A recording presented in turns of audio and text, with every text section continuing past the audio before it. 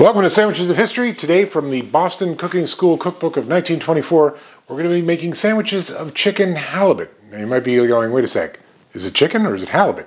Apparently chicken halibut was a term, and might still be a term, used to describe very small halibut, younger halibut.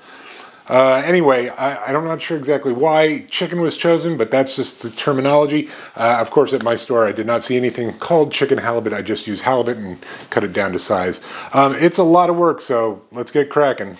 So the recipe gives us an option of using fish force meat or chicken force meat, and I say, you know what? Let's do both. So we start things off by pounding fish to a paste in a mortar and pestle.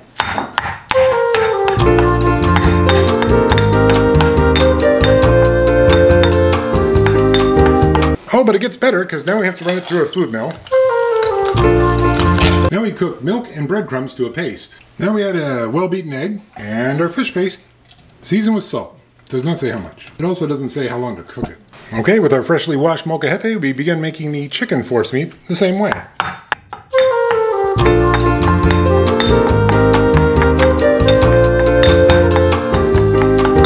And just like with fish, we need to run the chicken through a food mill. And just like the fish force meat, we start off the chicken force meat by cooking together milk and dry breadcrumbs. And this is where it starts to get different. Now we're to add butter, an egg white that was beaten to stiff peaks, a few grains of cayenne pepper, light grating of nutmeg, and our chicken paste. And get that all mixed together. Okay, now we dip our halibut fillets in butter that's been seasoned with salt and pepper. And on one we put our fish force meat, and the other our chicken force meat. Dip some more halibut into butter. Pour in a quarter cup of white wine, and bake in a hot oven, which means 400 to 450 for 20 minutes. Well, it's a good thing the fish has to cook that long because we need to make a hollandaise sauce, how it's written in the book. Start off with a lump of butter in a double boiler, egg yolk, lemon juice. We whisk this together until it gets melted.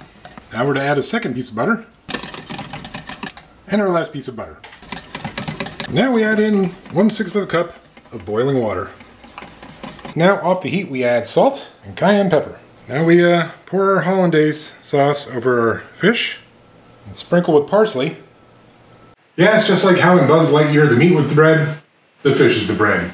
The filling is the force meat.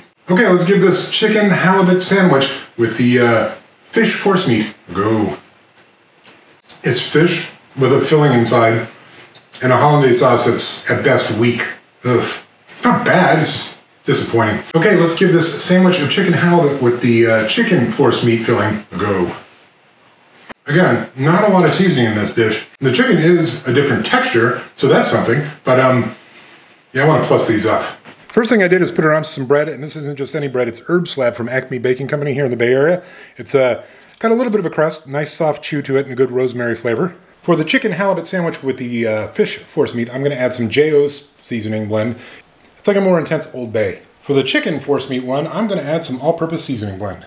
I'm also going to add a little bit of mayonnaise.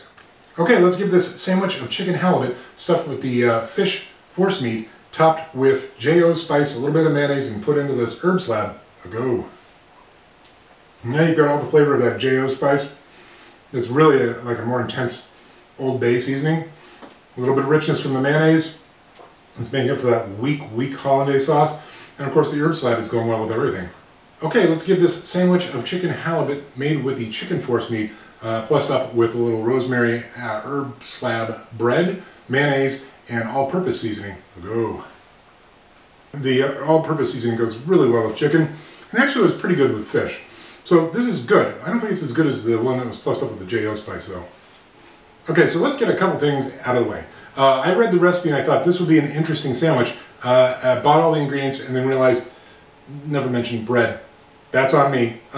It was an expensive sandwich. Halibut is not a cheap fish, so that's another ding against it. But it wasn't bad. The hollandaise was weak and watery, and I don't know why they had us put water in at the end because it was nice and thick to begin with. Yeah, I would say that the original sandwiches of chicken halibut, the one with the force meat of fish, 4.5. The one with the force meat of chicken, 4.5.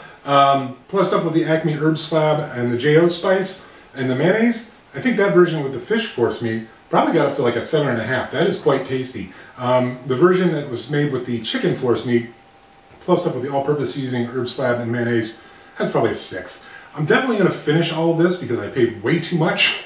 But yeah, never making this again. Ever in my life. Ever. All right. See you tomorrow.